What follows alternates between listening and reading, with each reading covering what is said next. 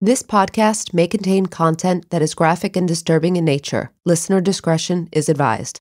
A brutal attack on a young child and her grandmother would result in the conviction of the child's uncle for murder. But his wife was adamant that her husband did not commit this crime, and she set out to prove to everyone that the real perpetrator had escaped justice and an innocent man was in prison.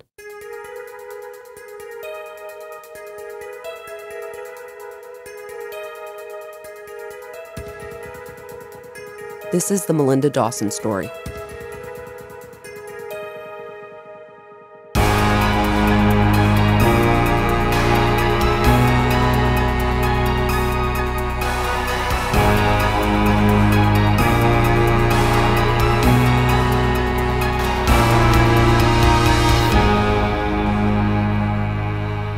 Hey, Amy. Hello, Meghan. Great to see you, and I'm thrilled to kick off summer vacation from school. You're teaching 2 classes, though, right?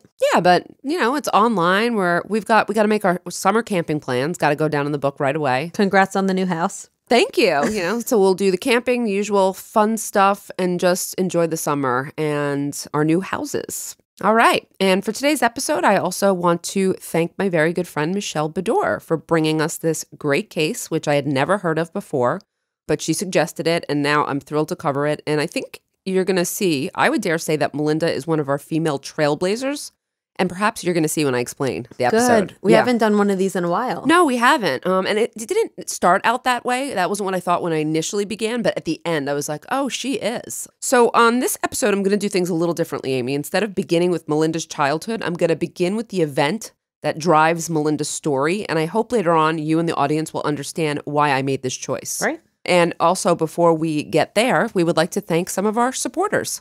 Thank you so much to Adriana from Davie, Florida, Ty Lynn from Boise, Idaho, Jennifer, and Danielle, who listens with her hubby Adam, who bought her a Patreon subscription as a gift. I love this. Isn't I love that sweet? people are doing this gifting with their family members. So cool. Very cool. And we have Allie from South Carolina, who likes our accents. Again, I'm not sure what accent for me. I think they're talking about you. Well, either way, I'm sure I would love her accent because I love accents. Southern, so Southern cute. accent, yeah. All right, thank you so much for your support. We appreciate it, and we look forward to seeing you all soon. Other than becoming a patron, there are many ways you can support us. Follow us wherever you listen to your podcasts so that you can get notified when we release new shows. Leave us a review, follow us on social media, and share our episodes with a friend. For now, let's begin with the evening of June 7th, 1998. Melissa Dawson stayed home with her 2 sons, one of whom was sick, while her husband Clarence went out drinking with some friends. And he got home rather late, around 2:30 a.m. Oh, boy. I wake up kind of close to that time. I was thinking the same thing. 2 hours later, Amy's awake working out. And the pair were awakened pretty soon after in the early morning to over a dozen police officers at their front door. They were asking Melinda and Clarence about Melinda's mother, 68-year-old Judy Johnson, and Melinda's 6-year-old niece, Brooke, who had also been sleeping over at Judy's home that evening. What was revealed about Judy and Brooke was absolutely horrifying. 6-year-old Brooke at the time woke up after passing out from a brutal sexual attack and beating to find her grandmother bludgeoned to death, sexually assaulted, and strangled. Oh. So this is a horror scene. It appeared as well that Judy may have tried to hide Brooke, but the assailant found her nonetheless and likely left Brooke for dead after he attacked the girl.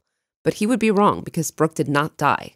She regained consciousness early in the morning, but this badly beaten little 6-year-old girl went to a neighbor's house next door, Tanya Brazel, and this was the woman who answered the door. But this woman left Brooke to sit on the porch for 45 minutes before helping her. Why? Well, I think it's odd, and I'd like you to keep that in mind. So there might be some reasons. Just file this away mentally. I'm assuming she called 911? No, she did not call 911. The neighbor apparently she was getting her own children ready for school, but it was suggested that maybe she was afraid to have them see this girl bloody and beaten. But instead of calling 911, she took Brooke home. And Brooke's father sprang into action, going over to Judy's house to find that Judy had not made it and called the police. So he's the one who called 911. I think that's odd as well. Yeah. Yeah, 911 would have been the right call. Though in a very bad physical state, Brooke said that she could identify her assailant because she said it was her Uncle Clarence, Melinda's husband. Oh, wow. Yeah, this was like shock upon shock, right? And this happened very quickly. Melinda and Clarence were adamant that he had not committed the crime. Nonetheless, he was arrested and charged with this vicious attack on his mother-in-law and his niece. And I mean, this is just the day after the crime had occurred. So as you can imagine, Amy, this was a real blow to a family that was already in shock. I have so many questions, which I'm assuming you'll answer, but you'll talk about their relationship, Clarence and the niece, and okay. I'm not going to cover too much about their relationship, but I will discuss the relationship between him and his mother-in-law. Oh, because it was his mother-in-law. It was his Gotcha. mother-in-law. Okay. So this is Melinda's and mother. his niece-in-law. Like his niece, but his niece on like his wife's side. Correct. So not through blood. Gotcha. So Melinda's sister April and the rest of the family stopped speaking to Melinda. I mean, they thought her husband was the murderer. April was the mom of the niece. Yes. So sorry. April was Brooke's mother. Everyone in Melinda's family turned on her and Clarence, believing that she was defending a murderer and a rapist. And Melinda stuck by him. She was insistent that he had not been guilty. Melinda was actually she went through a really tough time as well. She was forced basically to declare bankruptcy due to the loss of her husband's income and mounting legal bills preparing for a trial, because it's very costly to go to trial for murder. I don't know what the average murder case costs, but a high-profile one, I mean, we're talking about probably at least $500,000 if you have it. So it was very costly to go to trial, but 1 year later, and pretty much almost exactly 1 year later, that's what happened. They went to trial, and the trial was held in an Ohio courtroom in 1999, and Brooke was the star witness. There wasn't much other evidence, though, Amy. Just some testimony that Judy and Clarence didn't get along that well, and then the eyewitness testimony of Brooke. But they didn't have any DNA at trial. There was no surveillance, no cell phone, no computer searches, no previous history. So alibi? Let's talk about that right now. Also, for a point of clarification in discussing the alibi, we should understand that Melinda's mother lived an hour away. She wasn't around the corner or on the way home from the bar or anything like that. And so the early morning of her attack, Clarence was home around 2:30, which could be established by his friends, neighbors who testified, and Melinda, who claimed that she saw Clarence when the attacks on Judy and Brooke happened. So the attacks on Judy and Brooke were estimated to happen between 2:30 and 5 a.m., which would mean that Clarence would have had to leave his home and drive an hour away in a seriously inebriated state, which he and Melinda were both adamant did not happen. Sorry if I'm getting too specific, but how do they know what happened after 2 a.m.? By time of death with the grandmother's body? You said between like 2 and 5. Yeah, obviously. they know by time of death. They know by, there's obviously like rigor mortis. Yeah. Oh, okay. I didn't know if there were eyewitnesses or that or someone spoke to the grandmother at 2 or something. I didn't know if there was other evidence. There very well might have been. Okay. I'm not sure what it is, but I know it was very well established that it was 2:30 to 5. Okay. There wasn't really much dispute about this Gotcha. timeline. So if he gets home at 2:30, I mean, he's got to leave his house and drive an hour away to commit these crimes. Which could happen. I mean, I'm not saying it's impossible, but it seems unlikely. And so, they thought that the kind of the crux of their defense was the timeline doesn't make sense. There's no possible way he could have done that. And so none of them remember getting up and hearing the father leave. The sons did not. I don't believe the sons remembered that. I believe it was just Melinda, which again, then you could look at it. That's his wife, of course. But his friends established the time he got home. And I'm almost positive that a neighbor was able to establish it as well. But it sounds like the issue is not what time he got home. The issue is whether he left the home once he got there. Yeah, that's true. But there was really not much further evidence. And so Melinda and Clarence were, I don't know if they were confident, but I think they felt like, hey, they don't really have a case against me. Regardless, Amy, after 13 hours of deliberations, the jury came back with a guilty verdict of aggravated assault, sexual assault, and murder. Clarence was sentenced to life in prison, but Melinda told him it was not over. She was going to find her mother's real murderer, but with no formal training and a lack of financial resources, where would she begin? You know what this reminds me of? What? Remember the case I covered?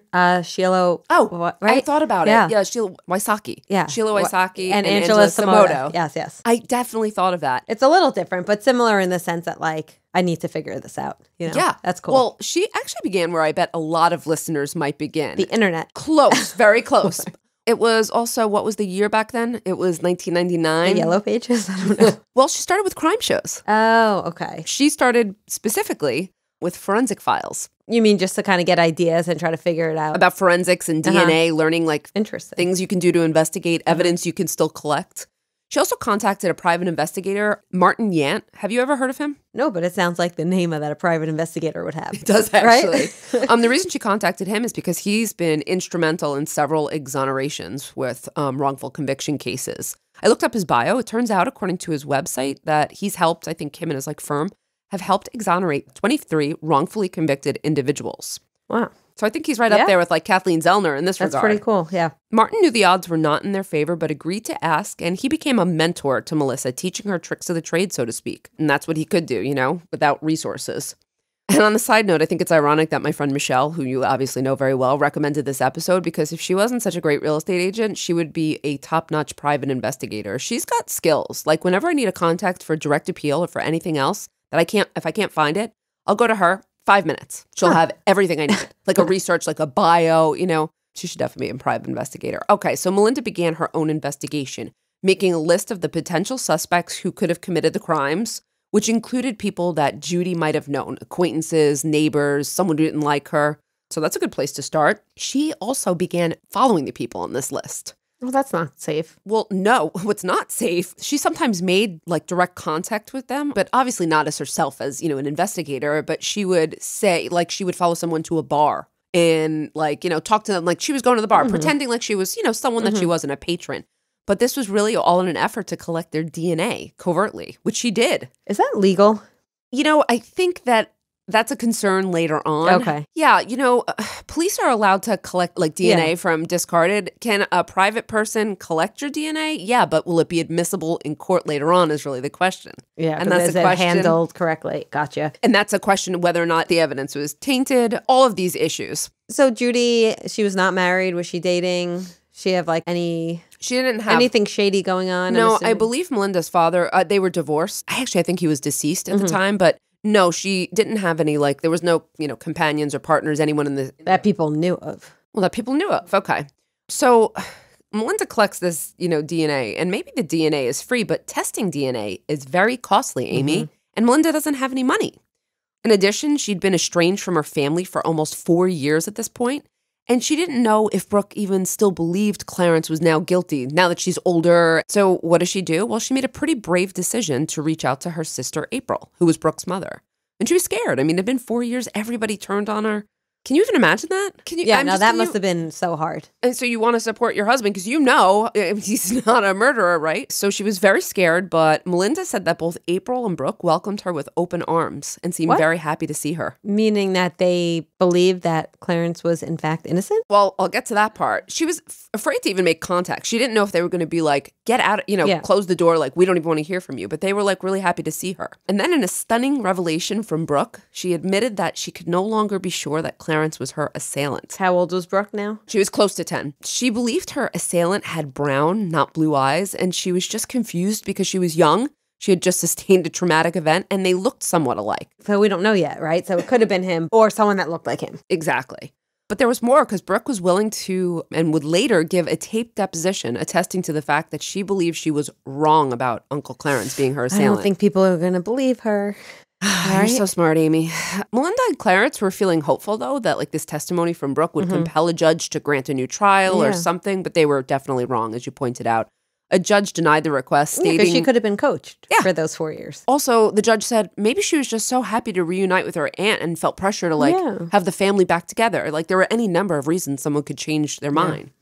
So Melinda would have to do more work, and that she did. She went on to get Mark Godsey, head of the Ohio Innocence Project, on board. And we know who that is, right? We do know who that is. We know his wife, Michelle, as well, who has been working on some cases where we've had, a mutual interest. Yes. So we've actually spoken with her. It's funny how in some of our cases, have you noticed, even with direct appeal, these things start crossing over? Yeah. So he is the head of the Ohio Innocence So Project. I'm wondering now there must be some DNA available in the case to test. She participated in news stories, Melinda, and raised money for DNA testing. And testing of items from the crime scene would show that unidentified male DNA was present, and it did not match Clarence. But that could just mean there was another male there. And this information did not persuade a judge, which was shocking. I'm not which was surprised. shocking to Melinda. Yeah. She was shocked. But she realized at this point the only option she had to free her husband was going to be to find the real killer. Yeah. I mean, all that tells you is that there was another male there. That doesn't mean Clarence wasn't there. No, it doesn't mean that. But they never had Clarence's DNA. Yeah. And it was his mother-in-law's house. Yeah, but how many people get convicted by just, we know that. an eyewitness? So Yeah, that's very true. So Melinda realizes that she is going to have to find the real killer. So what does she do? She begins from the beginning all over again. And with a fresh look, a surprising new lead would emerge. How does she begin again? She pulls out basically articles, newspaper articles. So she begins reading about the case, and one, she said, stood out in particular to her. And this was an article about the neighbor whose house Brooke had gone to for help. Remember the neighbor, Tanya Brazel? Yes, very much. Okay, you're in it. If you remember, and as a reminder, Tanya had driven Brooke home, but only after 45 minutes of having a bloody and battered 6-year-old girl on her porch. And Melinda and others always thought this was one of the oddest things. So, they same question that you had, why didn't she just call 911? That's what people do. Well, as Melinda read on, she was shocked to learn that Tanya's common-law husband, Earl Mann, who had been living next door to Judy with Tanya, had been a convicted sex offender who was released from prison shortly before the attack. And he had been charged and convicted in 3 other sexual assaults of children under 10 years old. So she goes to get his DNA. So Earl Mann goes straight to the top of Melinda's suspect list. But now, they need his DNA. But that wasn't going to be so easy because he was in prison for these sexual assault convictions. So they probably have his DNA on file. Yeah, but how is she going to get it? What would you do? Well, no, she's going to have Mark Godsey get it. Yeah, but that's actually not what happened. Really? She was getting it. She was doing the work herself. He was involved in the legal end, but like the appeals end, I think. Yeah. I don't think he wasn't. Yeah, he wasn't collecting like investigating. DNA. Yeah. What would you do? I mean, I'm just curious. If you needed to get someone's DNA in prison. Oh, I would write them a letter. And then they would lick the envelope and send it back to write back. So does she write back pretending she wants to date him or something? She wrote to him and that was this so good. This also reminds me of, what is that other case that it was, remember they were in prison with the one who actually did it and they pretended like they were going to set him up? The Jennifer Thompson case, we talked about Ronald Cotton. Oh. The real perpetrator, he got him to take a picture saying, I want to set you up with my sister. People are brilliant. That's right. Amazing. I forgot about that. We've done so many cases by now that everything you say brings up memories of a different case now. Yeah, and you got that exactly right. So Melinda, it took me a few minutes, but I got it. No, it took you 10 seconds. I was impressed. Okay. She hoped by becoming his pen pal, writing a letter, she could gather saliva DNA from, any envelope he licked. But unfortunately, the letters went unreturned.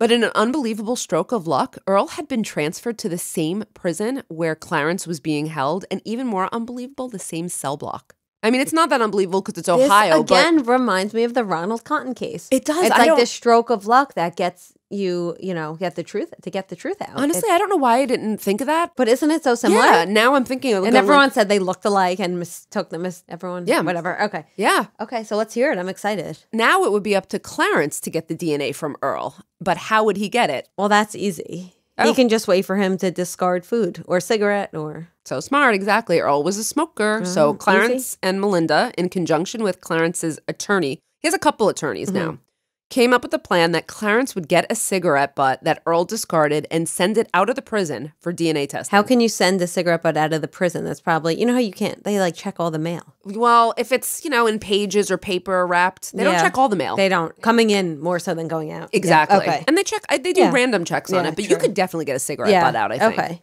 But, I mean, this sounds like a movie, does it not? I can't believe I haven't heard of this case. I can't believe that I didn't know it either.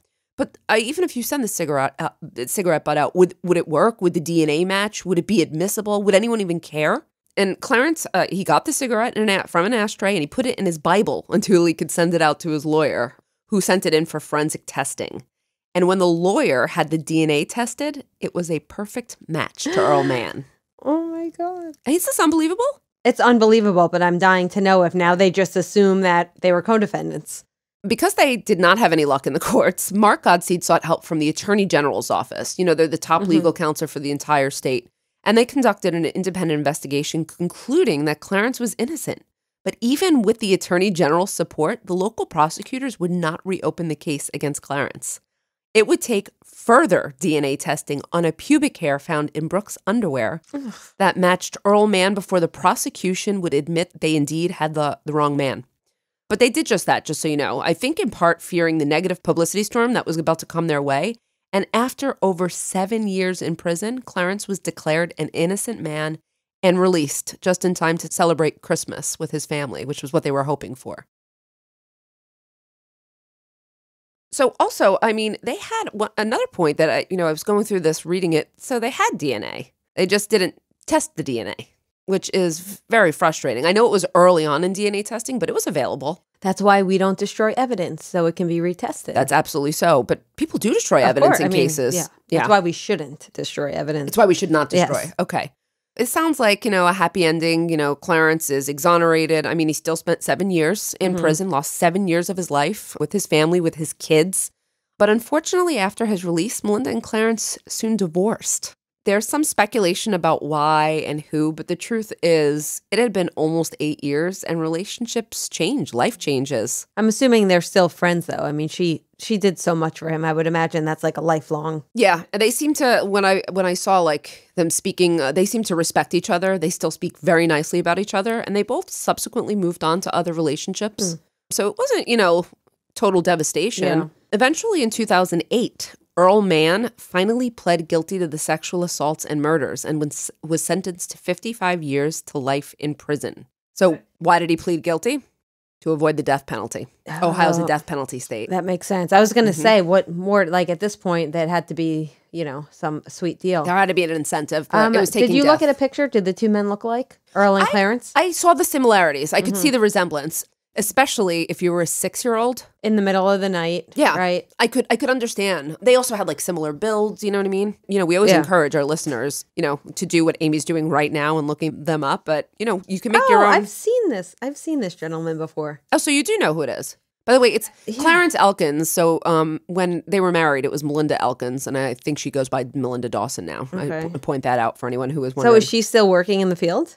Here's what happened. There's more. Oh, okay. Clarence Elkins would eventually receive a settlement of $1 million with the state of Ohio, but he also later received a $5.25 million settlement with the city of Barberton, Ohio. So over $6 million. Do you know what the average compensation scheme is? Is there like an average? So the issue with compensation is that it varies state by state. Okay. But besides the fact that it varies, and some states, they'll cap it at a certain amount. Some states will do a certain amount per year, but a cap. Other states will actually look at what you were making prior and like prorate it. Right. There's all these different things, but the issue becomes a lot of states have restrictions. If you pled guilty, if you falsely confessed, if you did anything to contribute to your wrongful conviction, you are not eligible for compensation. I'm sorry. Yeah. So I knew I knew some of those factors, but you plead guilty and you're exonerated. You're not going to receive in some states. Oh, I see. Right? It's not every state. I mean, every state has their own. The other interesting thing is some states have a restriction on if you had any priors, you are not eligible for compensation, as if that has anything to do with your wrongful conviction. I'm shocked. I did not know that. Did you know I've published on this topic, Megan? You've published on compensation. I didn't know I know that you'd published on exonerees, like life afterwards for them. No, from my my dissertation data, I looked at compensation and how it's related to successful reentry.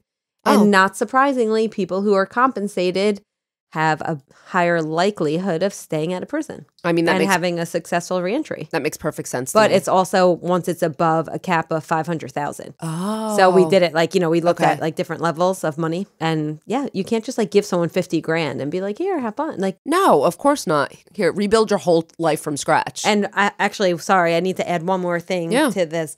Compensation should not just be monetary. It needs to include job readiness. It needs to include therapy, mental health services. It needs to include, tuition reimbursement. It needs to be holistic. Right. And it needs to happen immediate. A lot of people have to wait years. Years for what? To get their compensation. Because you can get compensation through a state statute. Okay. You could get compensation through a civil lawsuit. Like he got it through both, right? Yeah. And then you could also get it through a private bill. But most people get it through a state statute and or civil. It doesn't happen overnight. And even going back into the court system after you've been wrongfully convicted, the last thing you want to do is go back into the court system, right, and try to, petition for money, Right. I didn't expect it to happen right away, but I hadn't thought about the fact that it could take a very long time. No, it could take years. That's, travesty upon travesty. But some states now have more like gate money type of compensation. Immediate assistance for people when they leave prison. And that's how it should be. So how do we do in New Jersey in terms of compensating wrongfully convicted individuals? Not great, because we are one of those states who the person is not eligible for compensation if they pled guilty to the crime in which they were convicted. Yeah, that's disheartening for me. But if you don't fall into that, then you can receive compensation. I believe it's like twice the amount of the income you were making in the year prior to your incarceration. And then for times all those years, right? Or $50,000 per year, whichever is greater. So it's not, it's not great. It doesn't sound great to me, but maybe it's not the worst. It's better than some states, some states do not give anything. So. All right. So I can't say we're on the cutting edge, but we're not falling way behind either. After his compensation, Clarence was able to go on with his life, but he did share compensation with Melinda and obviously his sons. Oh, that's nice. Yeah, I think so. It's the honorable thing to do. But there's another interesting twist in Melinda's life. You see, about a year before her mother was murdered, Melinda and Judy had already received some publicity, appearing on The Maury Povich Show to discuss the Hicks baby scandal. What? The Hicks baby scandal? No clue. I hadn't heard of this either, but I can't lie. I'm guilty of watching Maury Povich. I sometimes watch the reels when I need to turn my brain off. Anyway, this scandal, the Hicks scandal, involved a number of babies who were illegally adopted out to parents who were not aware that they were actually adopting babies off the black market. How this happened, you asked, Amy? Well, what had happened was couples looking to adopt who didn't qualify with mainstream agencies because of, financial situations, age, health, possibly relationship status. There was a clinic in Georgia, and I say clinic, kind of quotes, that offered these couples alternative adoption options. So they were thrilled, right? The circumstances, though, might have given a clue that this was not exactly a legitimate enterprise because the couples were this was what they were directed to do. Once they got the call that a baby was available, they had to get to the clinic within 12 hours, walk in the front door and sign the birth certificate, then take the baby out the back door and leave town. What? I'm not kidding. These were the instructions. That sounds shady. I have this in my notes. I know this sounds a little shady. That's what I wrote. But to desperate parents, this probably didn't faze them much. Oh, okay, they want to keep it under wraps. They don't want everyone to know. They don't want any publicity. You know, there could be a million different reasons. And if you were one of those parents who, That's crazy. And it appeared that Dr. Hicks, the ringleader, was telling parents that their babies died during childbirth or shortly after, and then turning around and selling those babies to couples for adoption. Can you believe this? No. And can't believe I've never heard of Melinda Dawson was one of the Hicks babies. She was one of the babies? She was one of the babies who was sold to her parents, Judith and Homer, for $1,000 in 1963. What? Yes, I'm not kidding you. That's so random. And it wasn't until several years later that Judith, having divorced from Homer, remember I said I thought they were divorced, told Melinda that she was adopted. But Melinda only really put it together that she was one of the Hicks babies in the 1990s. And that's when she and Judith, went on the Maury Povich Show to tell their story and to try to find out. What she really wanted to find out was who her biological siblings and parents were. Do you know if she ever found them? I sure do. Sadly, she found out that her birth parents had died, but she did locate and meet with a biological brother a few years ago, and both seemed very happy to have found each other through DNA. Yeah. Melinda's... Wow, DNA helped her twice. Yes. Look at that. Yes. So Melinda is quite a role model and a reminder of what sheer will can do, I think. According to an article by news.com.au, Melinda is also a cancer survivor, a public speaker, and chair on the board of Ohioans to Stop Executions. And there's currently a movie in the works about her experiences and her work. Wow, pretty cool. I'm going to watch the movie. But now that we know what happened to the family members, I'd like to discuss with you, Amy, why this happened. And I obviously want to discuss, you're an expert in wrongful convictions, for sure. First, I think Clarence became the suspect, obviously, because his niece identified him rather quickly. So this makes sense, but should he be looked at within the proper context of eyewitness identifications? It seemed to me that the police didn't know anything about false eyewitness identifications.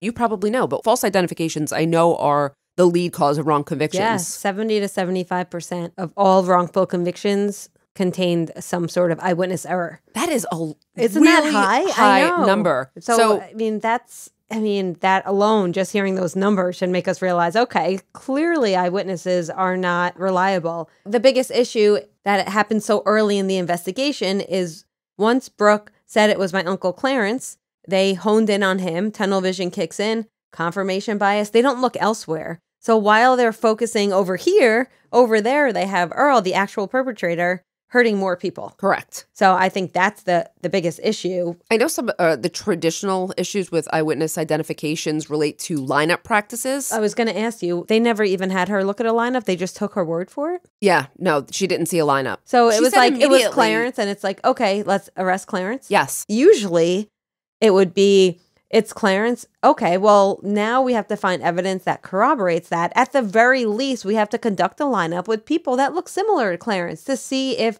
she still chooses Clarence. I'm shocked that they just took her word. Yeah. And didn't conduct a lineup. And I also wrote down on this topic, we know that there's also problems with traditional lineups, like the simultaneous versus the sequential lineup. Mm-hmm. Do you want to explain that, or do you want me to? Just the difference? Yeah, so what I find interesting is historically, well, the last couple of decades, it was sequential lineups are better. Sequential lineups are you see one picture at a time. Is this the person? Yes or no before moving on. Right. So you're matching each picture to your memory in your brain. Whereas simultaneous lineups, you see all the pictures or all the people at once. Mm-hmm. You're using what's called relative judgment. Number 2 has his eyes, but number 3 has his ears. It looks a little like number 4. You're kind of comparing each picture to each other, ignoring the picture in your brain.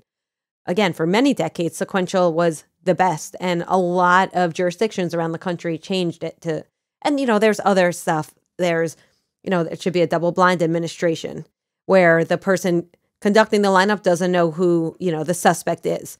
There's, making sure that all of the fillers look similar to the description given. Right. So in other words, you should ask Brooke, what did your attacker look like? Not Brooke says it's Clarence. Let's match everyone in the lineup to what Clarence looks like. That would be matched to suspect. Nope, you want to match to description. And it sounds like, obviously, they never even got that far. No. But if they conducted a lineup correctly, they would have said, Brooke, what does he look like? And then they would have put Clarence in a lineup with people that fit the description of what Brooke said. Clearly, they didn't do that. No, they didn't. When you have the double blind, it also eliminates, feedback, whether it's conscious or unconscious feedback. The problem with that, it inflates confidence. So then an eyewitness goes to trial. Maybe they weren't that confident. I think it's guy number 3, but then the detective's like, good job, you got him. Yep.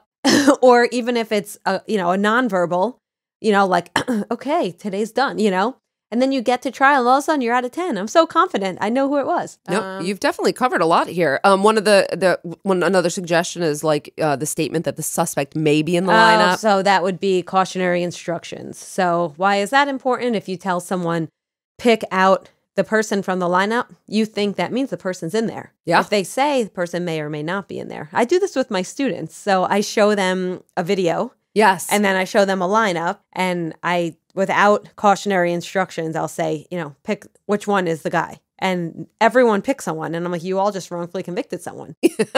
But if you say the perpetrator may or may not be in the lineup, that number goes so far down because people now know, they're not definitely in there. I have the option. I think that's such an important point, Amy. They also talked about I read about confidence statements, which you kind of said. So the reason why the statements are important is because I think it's number 3. How confident are you? I'm 50-50. Right. Oh, good job. And then a year till trial. And in that year, everyone's like telling you how good you are, or you in your head now, when you replay what happened to you, it's that person's face. Right. So now you get on the stand. Oh, how confident are you? 100% confident. Oh, really? Because on cross, now you could say that's, here on this date, when you identified this person, you were only 50% confident. What changed? Eyewitness is one of those areas that the reforms are really, really important. And they're tangible. They are. Now, a lot of these issues aren't relevant for Brooke's case because she didn't see a lineup, which you think they should have. Which I can't even believe that. But there are also issues with child as eyewitnesses anyway. Do you know what some of those issues are? Or do you want me to, I'll just tell you. We're getting late. Well, yeah. I mean, I know that they're more, the suggestibility is much higher with children. Yes. And, trauma affects children different. No, it's suggestibility, definitely by adults. And so, the influence of basically adults. So if Brooke had identified Clarence early on, but possibly changed her identification, with the interference and prompting of the district attorney and other adults, she might have felt a lot more pressure to recall, the identification incorrectly. And in fact, later when she wasn't subject to adult interference, she remembered the attack differently. Yep. And when she wasn't in a traumatic state, Yeah. There's a number of studies, Amy, that have concluded that children, in fact, are more susceptible to leading questions and maybe misled in this regard. Yep. So I think there's a well-established literature. I think there's also a bit of criminological theory here too, Amy, in terms of labeling theory. So, once Clarence was labeled the murderer, his relationship with his mother-in-law, it seemed to take a more tumultuous tone. Mm-hmm. Like, I think it went from maybe they weren't best friends to no, they didn't get along, they had fights, and Melinda had said that wasn't even true. People said that Melinda and Clarence had separated twice, and when they did, Melinda stayed with her mother, and that Clarence called and threatened Judy. Melinda said on the stand that absolutely never happened. Can you just clarify, because my students have issues with this, and I have to admit I do too, because when I think about labeling theory, to me it explains why someone becomes an offender. They become an offender because society pretty much tells them, like, it's a self-fulfilling prophecy. Society says, like, you're no good. You commit. So, for example, a juvenile does something. Now they're labeled as a bad kid. They get older, they commit crime. Correct. I don't use labeling theory in my classes to explain situations like you just explained. Yeah, I usually explain labeling in the way that you did, but I also can explain that once a label's been applied, all the interactions or everything a person does is interpreted in a different light. Gotcha. So once you become the bad kid, once that label's applied to you, then it's not, oh, I remember they actually, or the kid, I think he vandalized something, or I think he, was a liar. Yeah. So they're interpreting, I think, Clarence's actions now, through all a different of his lens. Interactions. So I think once he was labeled, the guy who did it. Now, if Clarence were to go on and commit a crime now, to me, that's pure labeling right there. That would be pure labeling theory. Because absolutely. then you're looking at, and my research with exonerees, I looked at post-exoneration offending. And that's how I explained some people who ended up offending after exoneration. It's because for this many years, you treated them like a criminal. Absolutely. And now what do you expect? No, absolutely. I mean, either way, I think the jury interpreted his actions in terms of that label, like the harassing son-in-law, which might help explain the attack against Judith, but it doesn't explain the sexual assault on her or Brooke. No. Okay. So, do we want to talk about theories of why Earl did it, or we don't know enough about Earl? Probably. Earl was just a predator. A career. I mean, he's a career sexual offender, and I think that it might have been a crime of opportunity. He lived next door. Maybe he noticed an open window. Oh, certainly. I'm sure it was opportunity. And he had a very specific type. He targeted children. So a serial predator. He could have been he could have been watching them. Oh, for sure. And I think if not for being in prison, he would continue to be a predator, absolutely, to society, and always a danger. So did the justice system get it right? Eventually. But not from the beginning to end. No. They honed in on Clarence due to the victim's account, which is fine to start with, but it's not okay to end with. Nope. They discounted Melinda's alibi completely, and the alibi from his friends establishing that he got home around, it was a little bit later too, it wasn't 2:30 a.m., 2:40. They tried Clarence with almost no evidence. I think the biggest issue, I understand why they weren't taking his wife and friend's alibi, really holding much weight to it. But the fact that they had tunnel vision and only looked at Clarence and didn't even bother investigating. Yes. That is the issue. Almost everything you've said has been like my next line. I'm not even kidding. Oh. I think that there was just clear tunnel vision here. They, like if Melinda didn't have that tenacity, if they didn't work so hard to present irrefutable evidence of Earl Mann's guilt, I don't think Clarence Elkins ever would have been freed. No, not at all. He's very lucky. Yeah, I mean, I would like to end that on a positive note. He was able to go on with his life. He was compensated, and like I said, he shared that compensation with his family. And he and Melinda are able to go on and share their stories and help other families. So I think that's the positive takeaway here. Yeah. No, I really appreciate you bringing this type of case, because usually I would choose a wrongful conviction case. Right? But it's nice to be hearing a case about it. And I didn't know. Would you agree that she's a trailblazer? Yeah, that's why I think it's a cool case, because it's like a little different. All right. Well, I'm glad I was able you. to share it with you. I know it was an exciting, and thanks for sharing all your expertise on this episode. Oh, but Megan, before we go, do we have any questions today? We do. We have a couple of questions from our supporters. I will start by reading one. What career do you suggest that I pursue that can incorporate addiction, sex work, advocacy of those affected by the two, and breaking the stigma while also being sure they get the justice they deserve as victims? And how would you suggest one with a criminal past from over 12 years ago go about this? Okay, well, first off, I think we've come a long way. People who have criminal histories are actually welcomed in fields that work with victims because they have a unique perspective. Yes. A lot of my students that I work with, when they get out, when I teach in prison, a lot of my students get out with very lengthy criminal histories, and they are very much welcomed in careers that help individuals affected by the very systems that they were affected by. I agree. I've seen a lot of this. I think that some of the ways that people are working in these fields are with reentry organizations in particular, because there's so many of them. Also with substance abuse, counseling, and casework, and social work. So I think those are some of the, positions that are really, really that would fit very well with these kinds of interests. Also working in victim advocacy. Absolutely. Working either for the courts or for a nonprofit organization that works directly with victims and families. Yes, I agree. So, and I agree with you also. The criminal history stigma is, we're really marching away from that. So you will be able to find job opportunities in the fields we just discussed. We have one other question, Amy. You want to read it? Sure. Thinking about international crime, do you see any differences in the motives to commit crime? Are there cultural nuances that perhaps we don't see here in the States or Canada? Oh, yeah. I love this question. Right. So I haven't done any research on it, so I'm just going to kind of go off the cuff on this one. Okay. I think what comes to mind is our focus on materialism and our class structure. Correct. In our society. I think that fuels a lot. I mean, you see that when we talk about the theories like institutional enemy theory or even strain theory, a lot of conflict theory. Absolutely. Right? The fact that our system, the fact that we're so stratified in our stratified, highly capitalistic. Yes, exactly. So I think that thirst for always wanting more plays a role in the types of crimes too that we see committed here. Unfortunately, when we talk about that class system, it means a lot of blocked opportunities, which is why we see a lot of, crime that is attributed to people who don't have the means. Yeah, because unfortunately, our society does not help people climb that social ladder.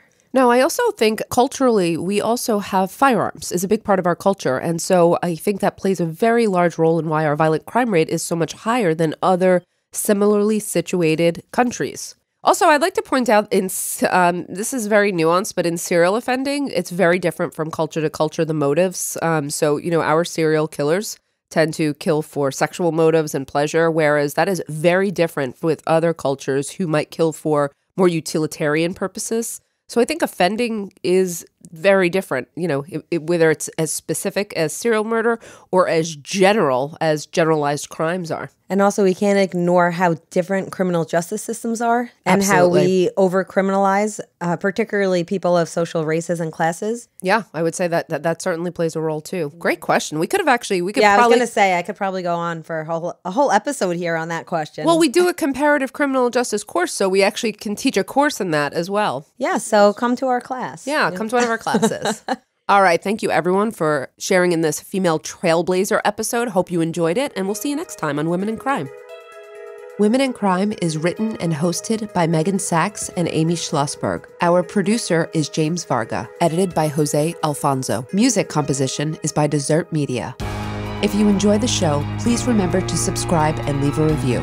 You can also support the show through Patreon, where you can get access to additional ad-free content such as virtual happy hours and an extra full-length episode each month. For more information, visit patreon.com/womenincrime.